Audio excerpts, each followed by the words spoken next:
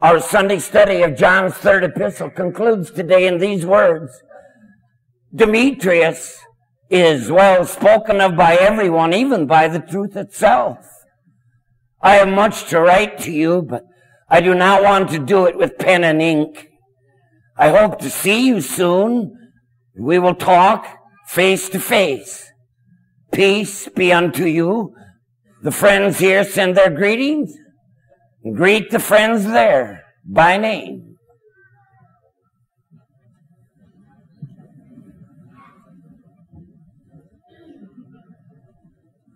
There are 3 names in this short little epistle. St. John is writing to a fellow by the name of Gaius. My dear friend Gaius, whom I love. Gaius happens to belong to a church that is held in the grip of a petty tyrant by the name of Diotrephes. I wrote to the church, but Diotrephes, who loves to be first, will have nothing to do with us. And now he comes to the third name. Demetrius is well spoken of by all, even by the truth itself. There are many fascinating theories about who this Demetrius is. And if I had time, I'd share some of them with you. But all you know for sure about the man Demetrius is told us in this single verse. Demetrius is well spoken of by all, even by the truth itself. Demetrius doesn't need your recommendation. Measured against the yardstick of God's truth, Demetrius can hold his own. What Demetrius says on Sunday, he says and he does on Monday. But the point here is that you can always tell a Diotrephes who loves to be first from a Demetrius who's well spoken of by the truth. They can fool you for a little while, but what a person is cannot for long be hidden. John goes on, I have much to write to you, but I do not want to use pen and ink. I hope to come to you soon so that we can talk face to face. That problem with Diotrephes has got to be settled. And you settle things face to face. I know you've got a lot of fancy communication tools out there today. Cell phones, email, who knows what all. But there is nothing that ever can take the place of personal, face-to-face communication. For we communicate with each other not only by words, spoken or written, by the expression on our face, by your body language, the tone of your voice, even your hand gestures. He concludes the letter with 2 blessings. The first is this: peace be unto you. That was the common greeting of the day. You've heard him say, shalom, which peace be unto you. But Jesus invested that phrase with new meaning on Easter evening when he said to them, peace be unto you. Hey, the war is over. The barrier between God and man, between man and man, has been broken down. The full debt of sin has been paid in full, for all, forever. You are washed, you are cleansed, you are forgiven. Your heart may be at harmony once again with God, with each other, and even with yourself. That peace cannot be manufactured on your own. It comes from outside you. My peace I leave with you. My peace give I unto you, not as the world giveth. give I unto you.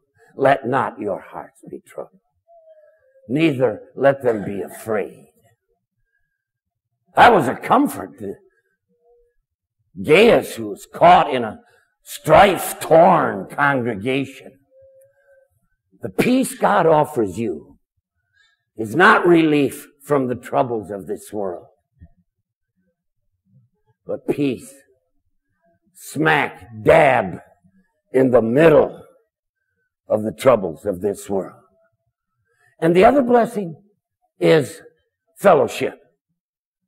Friends, in other words. The friends here send their greeting, and greet the friends there by name. We throw the word friendship around a little loosely today. Somebody must have done a sales marketing survey and figured out you can sell a person something better if you call them by their first name. So during supper, a telemarketer from Atlanta, Georgia, representing some company I never heard of, and wanting to sell me something that I don't want, will say, "Hello, John? John, is that you? Are you having a nice day, John?" Click, as though we were close personal friends. Friendship isn't a rabbit you yank out of a hat. Friendship, that is, if you have one, you know, takes hard work over a long time and out of many experiences. Well, the church isn't much better. They're going to sell us now a program called Friendship Evangelism, whereby you become a friend with somebody to win them to Jesus. Now, anyone who would say you got to wear a disguise and you got to sneak up on people to win them to Jesus doesn't know much about Bible evangelism. But they're absolutely stupid about friendship. You don't exploit, manipulate, and use friends to advance your own agenda. I don't care what it is. Friendship, like everything else, becomes a beautiful thing in Christ's hands. Greater love hath no man than this, that a man lay down his life for his friends. And you are my friend. Friendship always have more of it in it of giving than of getting, of loving than being loved, of going the extra mile for the other person, regardless of the cost, eagerly and ungrudgingly. That's how you know the person is your friend. And friendship involves more than obedience. Obedience is for slaves, for servants, stock boys. Do this. Jesus calls you to something far warmer and more intimate. You are my friends. And then he says, I know your name. The good shepherd giveth his life for the sheep, and he calleth them all by name. That means that you are individually known, individually loved, and individually named. The shepherd assumes responsibility for getting us home. Misses us when we're not there. Waits for us when we lag too far behind. Comes looking for us when we're wayward and gone astray. Calling us by name. He does not treat you as one among many. Labels always lump people together.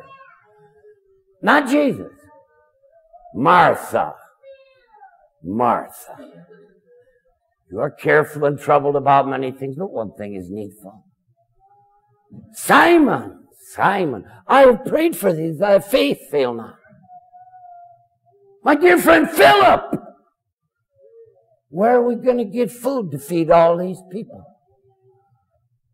Thomas, do not be faithless, but believing. And in the cemetery at Bethany, Lazarus come forth. He had to say Lazarus, or the whole cemetery would have come walking out of there. And on Easter morn, the Magdalene came to recognize him when she heard her name on his lips. Mary, why are you crying? Now, you will notice in the Bible, they never used Jesus or spoke to him by name. They always classified him among the sinners, publicans, Galileans, Samaritans. When Jesus befriended a fallen woman, they said, he cannot be a prophet because he doesn't know what kind of woman she get it. They had her pigeonhole. Yeah, she's that kind. He opened the eyes of a man born blind. And in all the controversy that followed, the Pharisees never knew the guy's name. But then he was a blind man who wouldn't pay you to know him. Jesus never does that. The Bible says right at the start, it is not good that man should be alone. Please, it can never be your goal in life to need nobody. God made you to be you only as you open your life and you open your heart to others. There are people who are scared of everybody. They're paranoid. And there are others who are above everybody in haughty independence. You're missing out on life itself. Please, people, you got to guard that. And if you don't have any friends, you got some work to do. To be a friend of somebody, you can operate out of strength. But for somebody to be a friend to you, you got to own up to your weakness. And that's hard for us to do. Jesus needed friends. And he knew that. Somebody to loan him a boat to get to the other side of the lake. Somebody to give him a drink when he was thirsty. Somebody to borrow him and a donkey when he wanted to enter the city. To let him have an upper room for the last meal together with his friends. Jesus was not afraid to open himself and receive the kindnesses that others gave to him. We need that. And the minute you think you don't, you become less humble, less human, and less believable. At the Last Supper, Jesus prays. Well, do you know the name? The High Priestly Prayer. That baby is way out of my league. But 5 times in that prayer, Jesus cannot get away with it from it. He keeps coming back and coming back. He speaks about his friends. Those whom thou hast given me. Father, I thank thee for those whom thou hast given. Father, please protect those whom thou hast given me, because I have hopes for them and plans for them. Father, I will that they also whom thou hast given me be with me where I am, that they may behold my glory. We think Jesus is God's gift to us. That's true. Jesus thinks that we're God's gift to him. Now that's incredible. After all of his self-sacrifice, all Jesus gets is we are saved, and he thinks that's a good deal. And he thanks God.